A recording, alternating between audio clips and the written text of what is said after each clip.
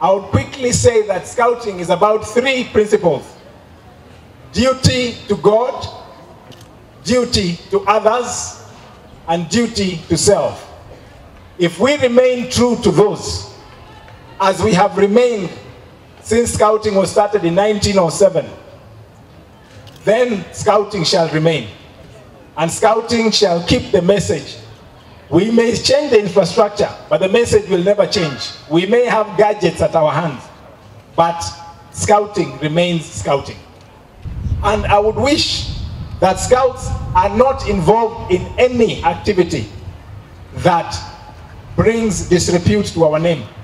No banning of schools, no involvement in cheating during exams, and being the pillars in our society. As a movement, we strive to build leaders